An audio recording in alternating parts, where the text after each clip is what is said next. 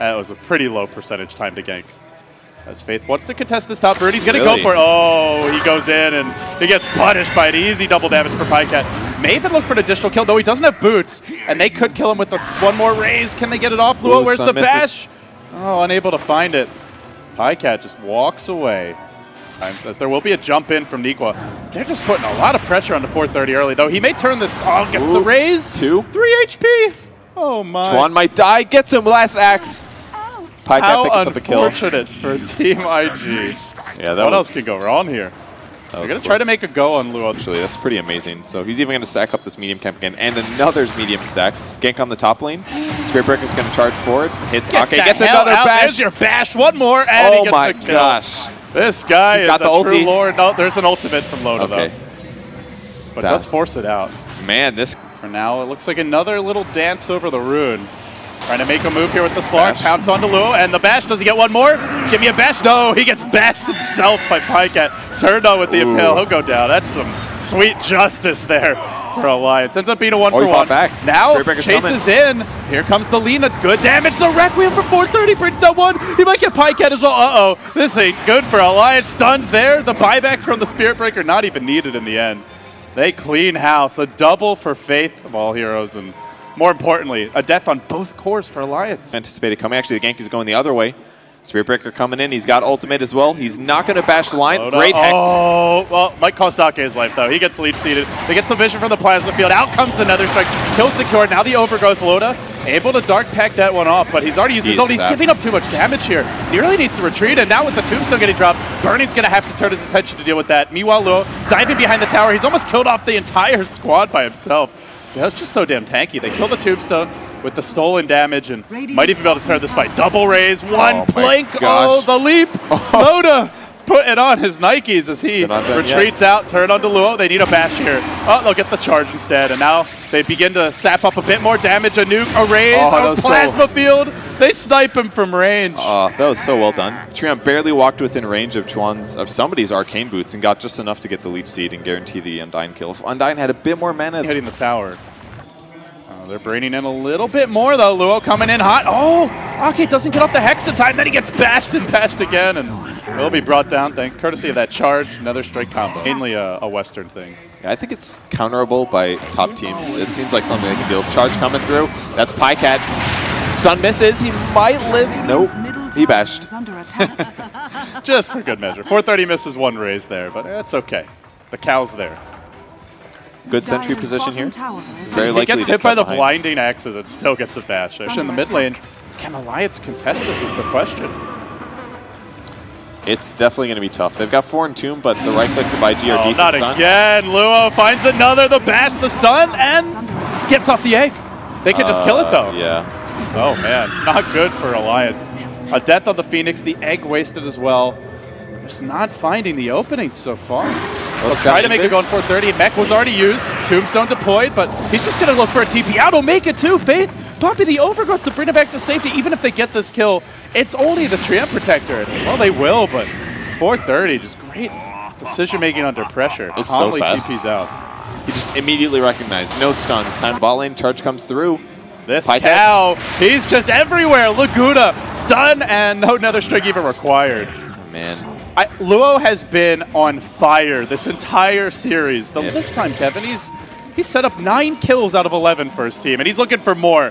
Barreling towards the mid lane, gets Mad. There is a Hex, but it's after the initial charge stun.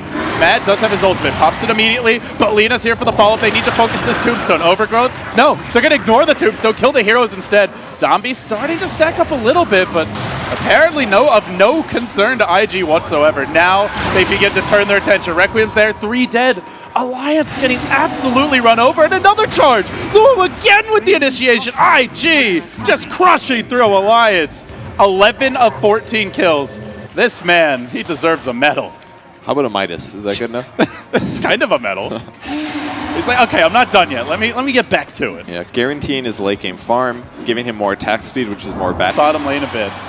Now he's going to turn his attention, though. He's charging onto PyCat, gets caught out, gets off the whirling axes at least, but still Laguna, another Nether Strike, and down he goes so quickly.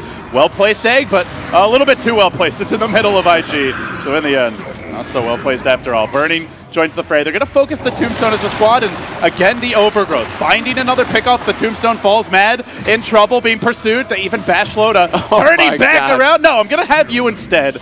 A little roasted zombie on a skewer. As IG just continue to beat down Alliance. Just by the Slark ultimate. They might get him anyway. Plasma Field pursuing him through the tree line. Chuan has a stun. Oh, they're going to find him. Nether Strike comes out. They get the vision, courtesy of the Static Link of Burning, and you know, you wait a couple of seconds, your camera's elsewhere, and then all of a sudden it may just be too late, I guess. The solo Triumph ganks, because they're so far ahead. Oh no, that's a 3-hero charge, as though the rest wasn't good enough by Luo. He's going even deeper. He does get stunned up, takes a lot of damage here, but Burning just goes strong against the egg. He'll bring that down on a mega kill. Still, the Spiritbreaker able to retreat, and it's Mad who gets pursued out. Here comes 430, and there goes Alliance. 3 heroes buried 6 feet under. And they're just going to try to push this tier 2 without creeps. Multiple ways. Not only is it sapping damage from the troll, but he's also got a drum. And what the drum does is you can temporarily increase your team's attack speed, kill the egg a little bit faster. It's a great Phoenix counter, even on support heroes. PyCat, he wants that sweet, sweet revenge. He's hoping to bring down the Spirit Breaker, but now the Nether Strike. The blind effect will now end, and can they get this kill? He's going to go for a second charge to go with the first, then the bash. Give me another, he says. Laguna, oh, they don't need it. They get the kill anyway. Chuan barely escaping here. He's earned up. He's healed up by the tree. He will survive. Oh, they just can't catch a break on the side of Alliance. It looks, I think that's how the math works out. Instantly. Just blows up. They're just that far ahead. Oh, yes. Mad, he dared to leave the base. He will pay for his sins. Quickly ravaged by IG. They are... This is like watching a cat play with a mouse who's had its tail and a couple of its legs ripped off. There's just no stopping them at this point. He's just going to charge all the way top. I mean, why the hell not? Yeah, they're going to get a tier 1 tower, which is going to help a bit, but they have to immediately go back. And they got to defend. If they get 2 racks this early on, there's just no coming back from that. He just charged top, so a TP's to the fountain, and then he just starts charging them to the fountain. Merciless Mad Cow Luo. He can't just give up. I mean, at this point, Alliance have to know. Their goose is cooked. Barring an epic throw by IG. If they stop attacking for 20 seconds. Well, so much for IG even being slightly rattled by their travel delays. Yeah, no They showed up ready to play today. Maybe there's an extra day for research, a couple extra hours for research. It was a tactical travel delay, so they could do a little extra research. All right, they're looking to go in. Well, they trying catch to make Burning. their jump. Burnings's kind of low. This is a little dangerous. BKB, though. BKB not being used. He gets bashed. Oh, no, the tree's going to save him. Now the egg, but it's in the middle of everyone again, focused down by IG. Requiem coming out. Kaboom! Whoa. Drives them all back. They're going to focus down the Tombstone, tries to deny it. Even the deny for PyCat isn't possible.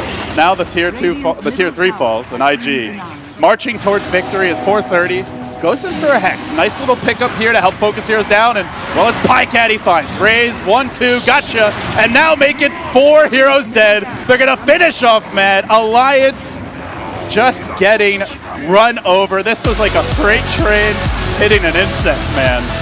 Unstoppable showing here in game number 2.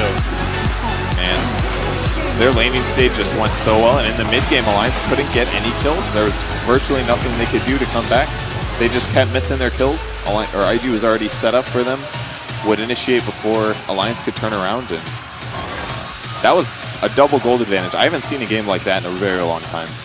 It's one thing to have a 25K net worth advantage, but it's another thing when you're doubling the enemy team with that level of advantage. Yeah, definitely tough to come back there. Maybe they were